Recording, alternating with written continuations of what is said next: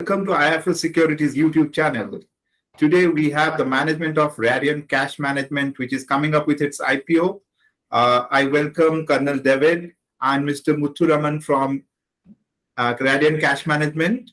Colonel David is the chairman and managing director of the company, and Mr. Muthuraman is the director of strategy for the company. We can start with Colonel David. So please tell a little bit about your company's foundation and what business you are in and why you have come for the IPO. Well, firstly, Saurav, thank you for inviting us today. You're welcome, sir. And it's a benchmark moment for our company at this point when we're on the verge of going public. But it didn't definitely look like that in 2005, when after 25 years of service in the army, I decided to try my hand at entrepreneurship and set up the Radian Cash Management Services Limited with a focus on retail cash management. Retail cash management is a flourishing business in the developed economies. But at that point in India, there were hardly one or two players who were providing the service. So I felt that it was a good area to get into and focus and develop. And I'm happy to say that at this point, we are the market leaders in retail cash management. But it didn't look like that those days. I mean, we had to work very hard. And by about 2010, we had a pan-India footprint and a turnover of about 50 crores. There's a time when I signed up for the Owner-President Management Program in Harvard Business School to have better understanding of global best practices and also to see as to how we could, grow the company further. And that's when I realized that we needed outside capital. And so in January 2015, we signed on Ascent Capital. Ascent Capital is a company based in Bangalore. Right. And we signed them on and they came in and took a percentage of the company. The promoter was Mr. Rajakumar. He had earlier been a senior person in SEBI. And he promised me that he'd help us take the company public. And that's how we are at this juncture today. In the IPO, we are given the price band, 94 to 99 rupees. Right. And the IPO dates are 23rd, 26th, and 27th. So we are at the end of an important part of a journey as of now. So it's about 17 years since the beginning, right? That's 17 and a half years. Yes, right. It's your baby, so you remember it precisely. So how are you going to use the proceeds, sir? Muthu, would you like to cover that? Sure. The issue size is about 388 crores at the highest end of the price band, of which 60 crores is primary issue and the rest of it is OFS. The 60 crore primary issue has three components. First component is about 25 crores. We are looking to hire about 220, looking to buy about 220 vans in our books. Hitherto, we are all operating on a lease basis. We just want to have about 20% of our overall fleet on our own books as a risk mitigation strategy to ensure that we are not dependent on external vendors or for entire scale of our operations. So about 25 crores is towards 25 crores is towards primary issue of van purchase. About 20 crores is working capital. See, we handle over 500 crores of cash every day. That goes up to even 1,000 crores on a Monday after a long weekend. And there could be some link failures. We need to do RTGS. So some amount of our own working capital is required to manage such large scale of operations. So about 20 crores is towards working capital. There are a couple of other things also. We offer premium services like cash delivery, where we have to use our own funds, etc. So 20 crores is towards working capital, and the rest is towards general corporate purposes. There is no significant debt, is it? Company is a zero debt, zero net debt company. We've paid over 53 crores in dividend over the last 3 years. Consistently, cash flow from operations is positive after meeting working capital changes for each of the last 3 years and the first quarter as well. And there's a story behind that. Why we are, in the current financial condition. Right. And the story is that nearly 22% of our workforce is ex-army, ex-armed forces. Oh. So, they come with their, it was like this, that I was ex-army, so I had a natural affiliation towards them. True. And in addition to that, we were handling public money. It was a zero-error business. Yeah. So it seemed like an ideal fit. Yeah. And the ex-service fraternity comes with certain important characteristics like integrity, hard work, discipline, dedication. Yeah. But the aspect why we don't have any debt is because of our frugality. We drive our business in a very frugal manner. Right. And that's the reason why we have the best ROE and ROC numbers in the industry. Mr. Muthuraman, could you give the numbers, ROC and ROC? Yes. See, first quarter of this year, FY23, audited revenues were 84 crores and a PAT of 15.3 crores. That gives, and our EBITDA margins were 25.8% for the first quarter, probably the highest in the industry, and PAT margins of over 18%. And for FY22, our ROCE was 33% and ROE was 27%, highest in the industry. Yeah. And please note, first quarter is a lean season for us. Okay. So you can estimate from there. Yeah. Which is the best quarter for you usually? October, November, December, because of the festive season.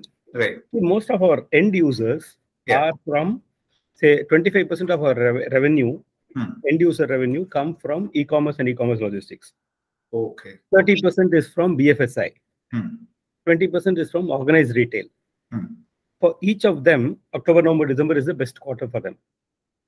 So in all these segments, which segment do you see growing faster, or you will bet more on the segment? In the past few years, as in we have seen the maximum growth coming from the e-commerce and e-commerce logistics segment. Okay. Every e-commerce player, Amazon, Flipkart, Nike, all of them, as well as e-commerce logistics like Delivery, ExpressBees, Ecom Express, Shadowfax, all of them are our end customers. And as you said that you are a market leader in retail cash management, what kind of share would you have? I know it's very fragmented. You may not have exact number, but any guesstimate? We have an approximate number, and I think it would be closer to 40% market share. Okay. And this is from the Frost & Sullivan report. Okay. Yeah. So the industry is very consolidated. There is no fragmented, as is the case anywhere in the world. Top players account for a significant share of the market because of the nature of that industry. It is like a natural oligopoly. Once one player invests in the root infrastructure, second player invests in the root infrastructure, there is limited economics and scope for the third player to come in. So it's a natural oligopoly business. So we are the market leader with 40% share. Probably Frost & Sullivan estimates that the top three players account for about 75 to 80% of the market.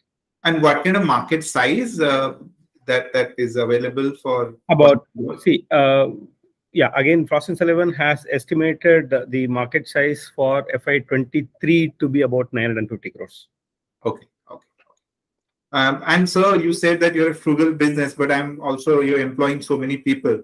So with the expansion, with the IPO money, would you be hiring more people? Yes, we do hire a lot of people. In fact, we average about 2 to 3 people almost every day. That's the level of growth that is happening. Right. It is also an indicator of the kind of growth that we are registering right now. So we do look forward to, we started the company with the motto of poverty alleviation by employment generation. And I'm really happy to see that today nearly over 9,000 jobs we are able to give, and that's a crying need in the country today. That gives us immense satisfaction. Oh, 9,000 are on your rolls, or it's like 2,000 people are on rolls, about 7,000 are on contract as cash executives, but working exclusively. Okay, that's wonderful. And would you be able to share any business strategy which is like approved for you to speak in future? Yeah, our growth strategies, what we have disclosed in our DRHP and RHP as well, are from 4 counts. First count is capitalize on the growth of the end user segment, which is e-commerce, e-commerce logistics, NBFCs, insurance.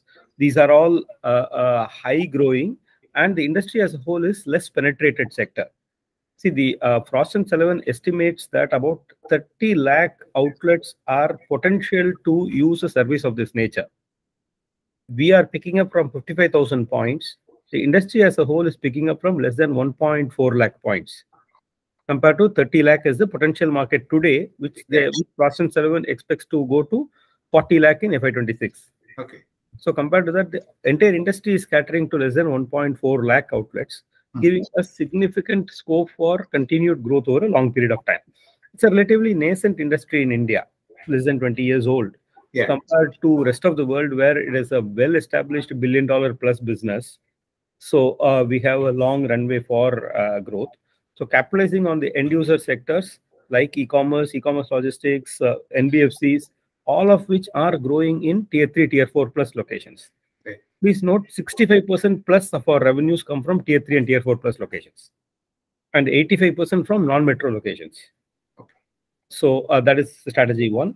Strategy 2, we want to add, see, 97% of our business today comes from banks. 3% is direct customers. Customers like Decathlon, Shadowfax, iVloop Logistics are all direct customers where we have a direct contract. There is no bank involved. Right. We want to increase the share of the direct business, particularly by targeting outlets within our existing routes. So let us say there is a mall, Phoenix Mall in Mumbai, has 312 outlets. Today we probably pick it up from 15-20 outlets there.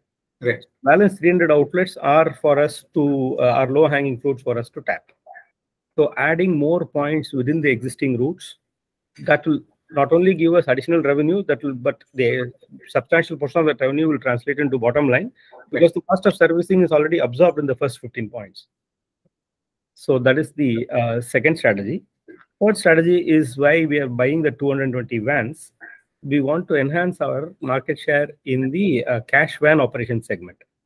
Banks hire a lot of these vans, armored vans with armed guards, with GPS, geofencing, CCTV, etc. They hire this for bulk movement of cash. Okay. That's a segment where we have a small presence. We want to increase our market share. So 220 vans that we are adding will help us enhance our market share in that segment. And fourth most important is providing cross-selling our value-added services. Okay. Okay. We offer a very premium value-added service called network cash management. Say, for example, let us take a large pizza chain, comes to us to a bank. The bank branches and the pizza chain branches may not exactly map. There will be 60-70% overlap, 30% will fall in locations where the bank don't have a presence. Right. In such instances, we collect the cash and deposit in our own account, Radiant's own collection accounts, and then electronically transfer. This is a value-added service for which we charge them extra. Okay. Called network cash management. This segment alone accounts for 24% of our revenues.